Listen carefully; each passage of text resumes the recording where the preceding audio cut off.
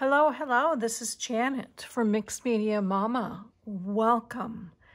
Day 28 on hashtag Creep on June 24. I love what I have seen so far. Wow. And Tracie, this is the best. Best ever, best story, and oh, all right, let's just get right into what I am going to be doing. I have pretty much prepped everything, and I have inked, I have cut out, and first of all, this is day 28. This is my tag and things that I am using, and also a whole lot of the kit, the ephemera kit, and there is one page, I believe the last page of the freebie that I am using. If you do not know what that is, I will link all of that things below. On the freebies, it is to Tracie's Ko-fi page, and I will link that below. It goes with her newsletter, so please sign up for her newsletter. All that information will be in the description below. So let's just jump right on in. As many of you know, as I print off my kits, I always, let me retract that. I usually do a large and then a smaller of the same thing. Since this kit was so big, I picked and chose on what I was going to do. Now, since this is my day, I put this as large as I could get on the US size on paper into my Epson printer, and it printed beautifully. I am putting this into my tag journal, and I will do a video at the very end of what all that is. I am very excited. That is just turning out fabulous. So anyway, I printed this tag as large as it could, and then I inked it all up. And the inks that I am using is, and you can't really see it because I put the dauber on top, but this is Vintage Photo Distress ink. I also use the Scorched Timber Distress ink, and then Ground Espresso, the oxide. Take a little bit of drink there. So I always do I start from the lighter of the inks first. So I started with Vintage Photo, edged it, and kind of came in. And as you can see, it is very different than the original. And I wanted it as grungy as I could. So I started off with a Vintage Photo and then went into edged it a little bit more of the Ground Espresso, and then just edged at the very edge with the Scorched Timber. So Vintage Photo, Ground Espresso, Scorched Timber. It's probably my jam on most distressing. So as you can see, and this looks like a wallpaper. So then I came back into and used a stencil from Elizabeth Craft Design. And this is the cracked part of the Journal 3, and it's S as in Sam 052. You can, on Elizabeth Craft Design, I will put that link below. And I just used the Scorched Timber through it and really grunged it up. It made it look really, really pretty. Definitely dried it, because that's what you're supposed to do specifically with oxides. Then on the flip side, I used one of Tracie's backgrounds. I loved the blue because it reminded me of what this house's wallpaper would have been. And so I kind of did the same thing, used the same inks, did the same stencil, and made it look like wallpaper. Isn't that just gorgeous? Love that. Love that. So that is that for that. So the outside, and that's what this is going to be, is the front part of my cover, the very first. So we're going to be working on that. The other page that I use, excuse me, is this page, and I am using this envelope. And you don't need to worry about cutting the little flaps, because we're not going to be using them. So it's just this, and then I folded it in half. And this is of the ephemera in the ephemera kit. And so what I did is I cut that out, inked it, folded it, so this will be pretty much like this. So I'm going to glue that on. You'll be hearing my clock. Maybe the microphone will pick that up. I got that for a housewarming present from a very dear friend from Wyoming.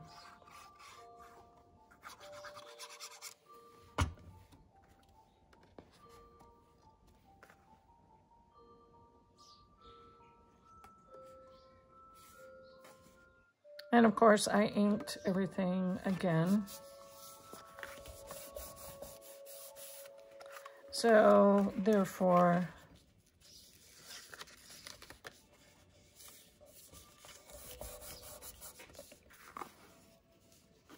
yeah.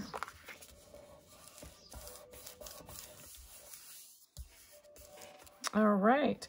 And then if you remember, the tag on my page on day 28 page had candles in it. And so I cut the candles apart and then I just inked them. And there's the reason why I did that.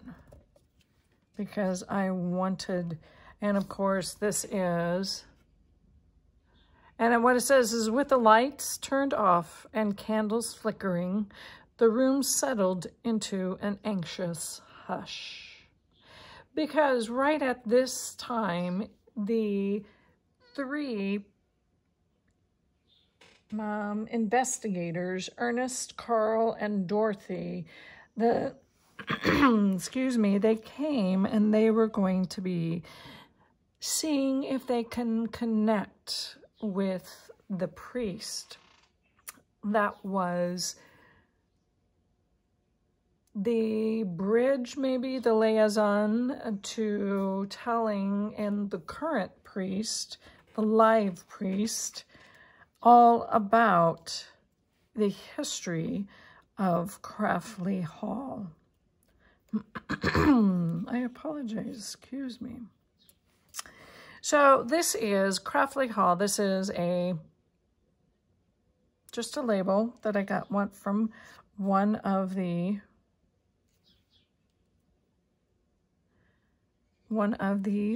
sheets of the ephemera. So what I'm going to do is that I'm just going to glue the large candle down, because that's my largest piece, and then I will work from there.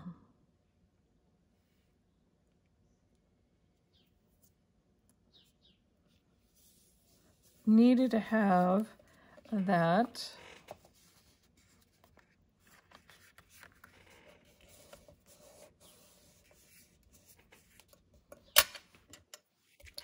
And of course I'm gonna paper clip this, because the base of my tag is printed on presentation paper. It is quite sturdy. When I want things to be really crisp and clear, my Epson printer prints on presentation. It's matte presentation paper. It's sturdier than a regular copy paper. Otherwise, I pretty much just get colored copy paper if I wanted something else to be printed.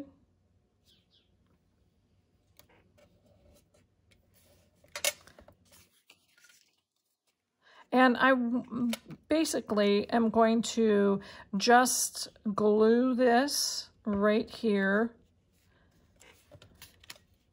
And I'm just going to have this, I am going to cut the remaining here off. Of course, I inked all of that. And I'm just going to glue the top half, just so that the words could be seen. I'm going to guesstimate to where they're at.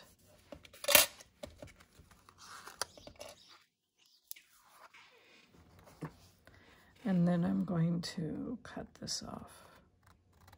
As you can see, I did, when I put the front and the middle, the tag and then the background together, I did take it to my machine and my sewing machine, and I'm a sewer. I absolutely love to sew, and I just think it gives it quite a bit of texture, and y'all know I'm just about texture. Love, the more texture I can get, the better off I am doing in my day. It is just fantastic. So that is what that looks right now. So now I'm thinking of just placing this right here, right there. And you know what? I'm going to place a bit,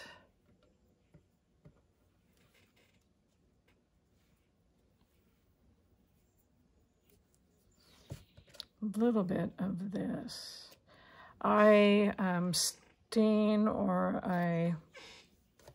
This is just basically cheesecloth.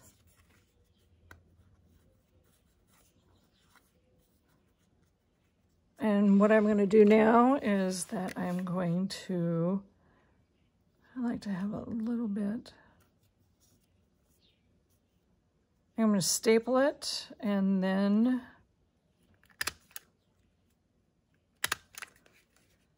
I'm going to glue just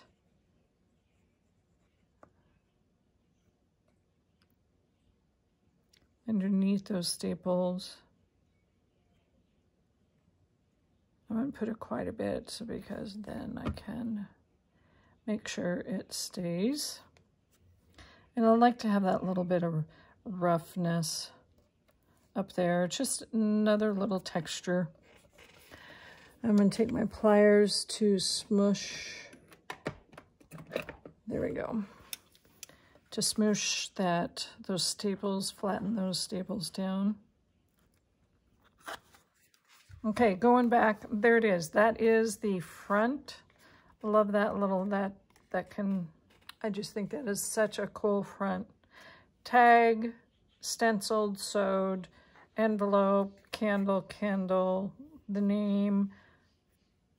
And I'm going off of what that is, because at this point of the thing, at this point of the story, of course, everybody's having a seance, trying to get in touch with all of the spirits and the ghosts. And so the priest is trying to communicate with the investigators, and then the other priest, the human priest, is finally figuring out that the ghost priest is one of his relations. Isn't that just, that is just the coolest. So from this point, this is on the inside now, I am using a lot of ephemera because I want to focus on the seance. I want to focus on the investigators. And so what we have done then, at this point, we are getting things out. I took the freebie, the third page of the freebie, Craftly Haul freebie. This is page 3, and I am using this. But really, I'm just using this part right here to right here. This is the part to make a pocket. Notice on the inside, I've done that crack thing too. I used the ground espresso this time because I wanted it really to be in the background versus the scorched timber on the front. So back to here, this is only going to be, I cut it out, and I would say it is going to be about a 2-inch, and I really wanted to focus on the names and the location. And then the other side was fairly blank, and so I made that. I took a part of a frame, and you can see I took part of a frame here. You can kind of see that frame. And I just cut it in half to make a tuck pocket. Because then I'm going to take this is the little thing for the Ouija board. And that's going to be, because of course that needs to happen when in the story they used that. Because the priest, ghost, was knocking the answers to the investigators and the human priest. So we needed to have that. That goes along with communicating. So that is going, I am just going to glue it right here, here, and around.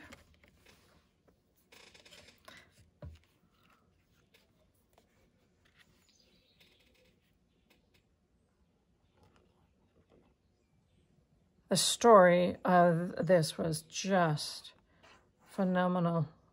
I listened to it. I mean, this is my jam. I absolutely love murder mysteries. I love mysteries. And if it's from the 1600s all the way up to the early 1900s, oh, I just absolutely love it. I don't know, I think I just, anything Agatha Christie, it is yummy, yummy. So, therefore, that is pockets right there. Let's go ahead and decorate the back. First of all, this is the group. The 3 investigators and, of course, the young couple who own. They're all around that table with the candles. So that is going to go right there. So I am not going to tuck that in. I'm going to paste it on to, I'm thinking, trying to make believe that this inside of the tag is the wall to their, that they would. So I'm going to paste that onto the wall. Yeah, I think you guys are following me.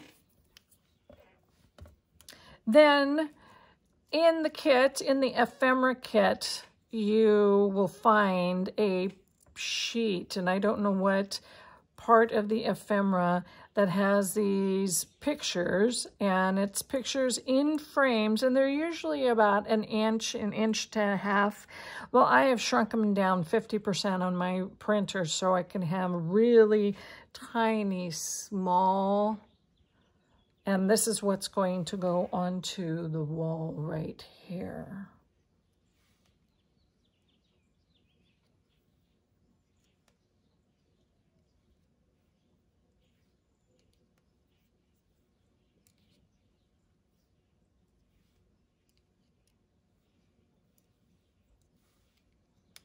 I'm going to flip that one there and have that one there.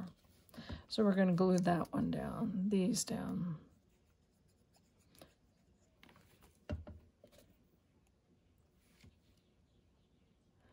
So we are putting, and these beautiful people are the people that have been affected by the plague in the 1600s when the plague came through.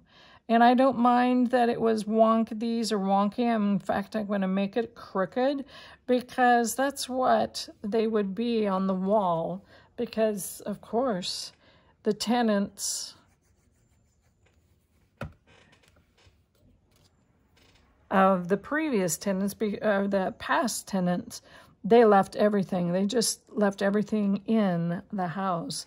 And then Mr. and Mrs.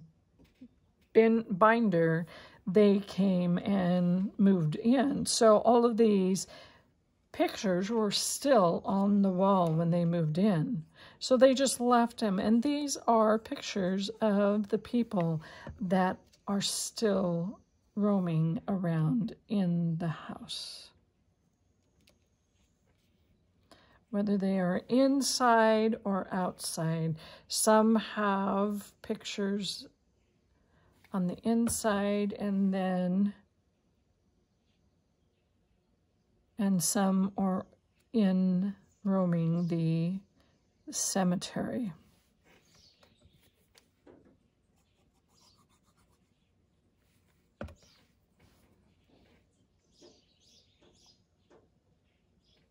So they are on the wall along with the investigators. So if I remember right, there was another tag, and I cut the candles out of the tag and put flames on them from another set of candles. So I just put these together. I put the flames to these dark candelabras, and we are going to put that, just attach them right here, just at the base. Because of course I put a little bit of fabric and an old vintage measuring tape just for fun.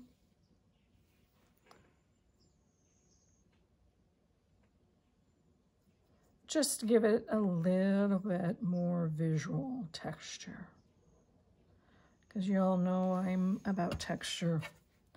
More texture we can have, the better off it's going to be.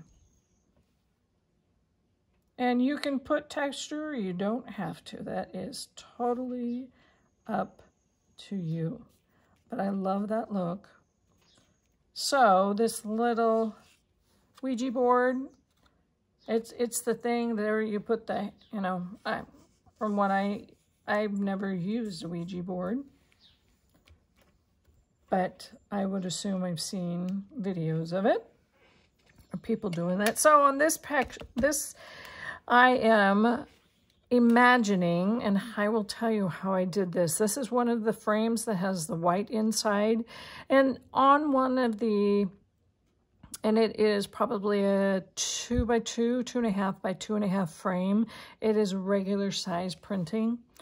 And so if you see this girl, she is a little 1 3/4 by 2 inch part of the ephemera. And I don't know which page it is, but she has that look. So what I did, I cut out the center of this frame, and I took, and if you can see, you see the shine there? I took one of Tim Holtz's cracked windows. You can see the cracked, and I put it right over her eyes, the opening of that cracked window right there. And then I put a piece of mica, tiny little fragment, a piece of mica, and then I sewed it all together. Now, that's the effect that I wanted. I wanted her to seem like she is being brought out of the picture and she sees through that picture, and of being one of the departed. If you do not have any mica, or if you do not have any of Tim Holtz cracked acetates, you just use a piece of plastic if you want, from a Ziploc bag or a piece of, you know, any types of plastic, and you can glue it underneath the frame and over her face. I'll let you look at that one more time. There you can see I just think it is so beautiful with that. And she is going to be prominently displayed right there. And you can see where I sewed on the back. I'll just glue her in.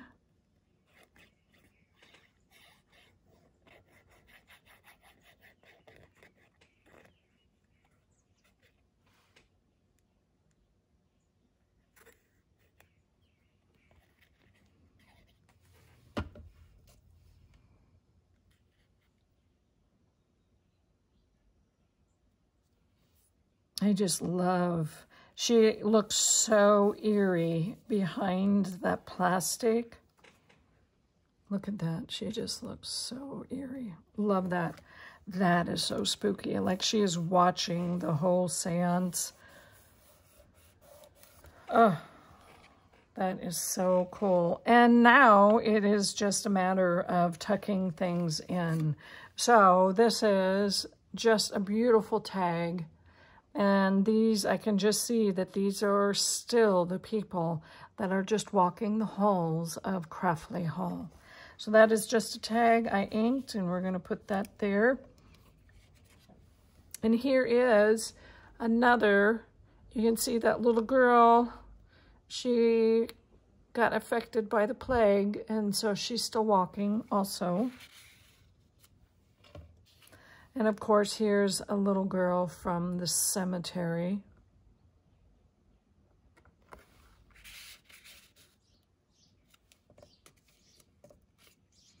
And of course, this is the priest that is doing the knocking. This is a beautiful tag.